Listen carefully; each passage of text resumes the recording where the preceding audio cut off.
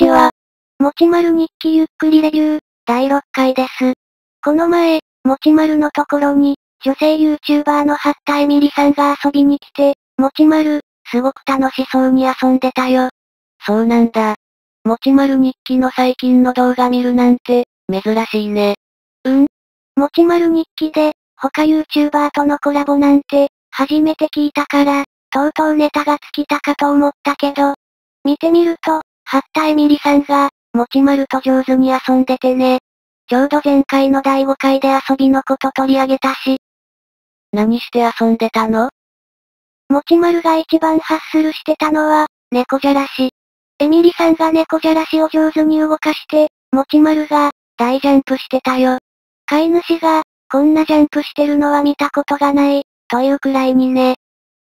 へえ。もちまるとエミリさんって、初めて会ったんでしょ？もちまる、よくそこまで懐いたね。そう。その理由を知りたくて、今回取り上げたの。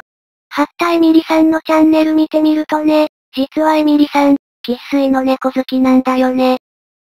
そうなんだ。猫飼ってるの？小3から大学2年まで、10年くらい、元野良猫を飼ってて、その猫が他界してからも、ずっと猫飼いたくて、最近引っ越しを機に、メインクーンっていう品種の猫を飼い始めたそうだよ。メスで名前は師匠。エミリさんの動画で、師匠は、まだ数回登場しただけだけど、エミリさんによく懐いているのがわかるよ。例えば、撮影中のエミリさんの肩に、飛び乗ってきたり、エミリさんが、師匠のために買ったキャットタワーを組み立て始めると、寝てた師匠が起きて見に来てる。ほんとだ、メインクーンって大きな猫じゃなかった？体重が、6から10キロぐらいになるらしい。まだ大人じゃないから、そこまで大きくないみたいけど。ちなみに、もちまるが、こんな風に、飼い主の肩に乗ってきたり、食べ物無関係に、自分から飼い主に近づいてきた場面って覚えてる？あまり思い出せないね。私も思い出せない。もう膝に乗っちゃってる場面で始まるのは、よくあるけど、膝に乗ってくる場面、接触してくる最中の場面は、記憶にないかも。エミリさんが、もちまるの飼い主から聞いた話だと、もちまるを1日6時間くらい、撮影してる日もあるんだって。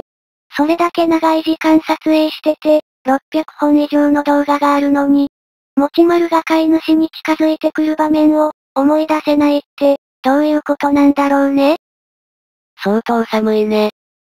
ちなみに、エミリさんと楽しく遊んだのと同じ、猫じゃらしなんだけど、もちまると飼い主だけだと、もちまるが、飼い主から後ずさりしたり、逃げたりしてる場面が、3連続してて、さすがにびっくりしたよ。エミリさんと楽しく遊んだ、7月11日の前日の動画でね。動画の題は、猫じゃらしを持ってきて、遊べ、とお願いしてくる猫がかわいすぎた、になってるけど、この動画を通して、もちまるが飼い主に寄っていく場面は、一つもないからね。寄っていくどころか、1回目壁に、2回目机の足に、3回目カーテンに隠れていくんだよ。ほんとだ。逃げてるね。動画に上がってるのは3回だけど、この3回は、つなぎ合わされてるから、実際には、もっと撮ったのかもしれない。これ、猫じゃらしを持ってきて、遊べ、とお願いしてる猫、だと思う？そんな雰囲気ではないね。実際、逃げてるし。最後は逃げ場がないから、カーテンに隠れまでしてるし。もちまるを、ここまでしつこく追い回す撮り方、どう思う？もちまるを、撮影の道具としてしか見てない感じがして、もちまるへの愛情は、感じられないね。こういうもちまるの表情や逃げてる場面を見ても、もちまる日記のファンって癒されるって思うのかな？どういう神経？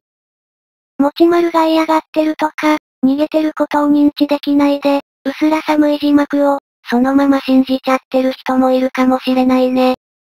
うすら寒い字幕、言えて妙だね。さて、こんなもちまるが、八田エミリさんには、どうして打ち解けたかという話に戻ると、最初はチュールなんだよね。お手について、エミリさんが、もち様、最初はビビってしてくれなかったんですが、チュールをあげるとすぐしてくれました。っ言ってる。ということは、もちまるは、シュールをくれるなら、飼い主じゃなくてもお手をするってこと？そういうことだね。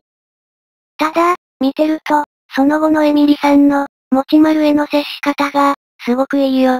エミリさんは、もちまるが不安を感じずに、自発的に近づいてくるよう。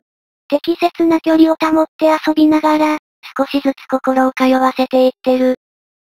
そのうち、もちまるが、エミリさんのそばのおもちゃを見たくて、隣の部屋のベッドの上から降りてきたりしてるよ。エミリさんは、もちまるとの関係ができてきたことを確認してから、さっきの猫じゃらしで、大ジャンプを誘う。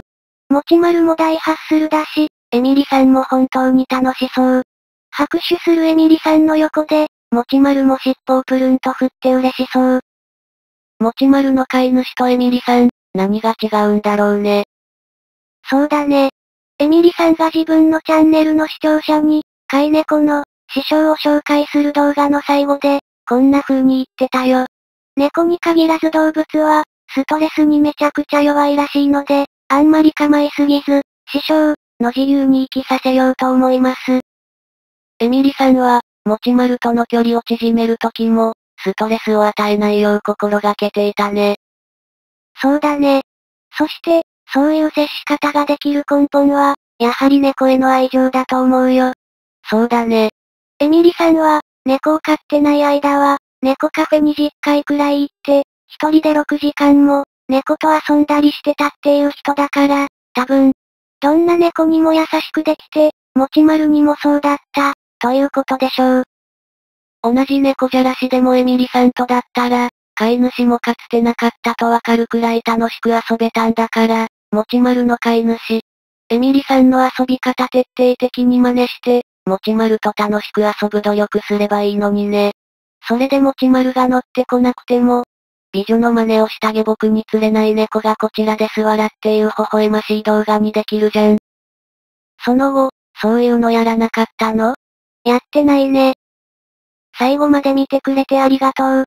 今日の動画の評価、いいか悪いかどちらかクリックお願いします。どちらかクリックしてくれたかな？ありがとう、またね。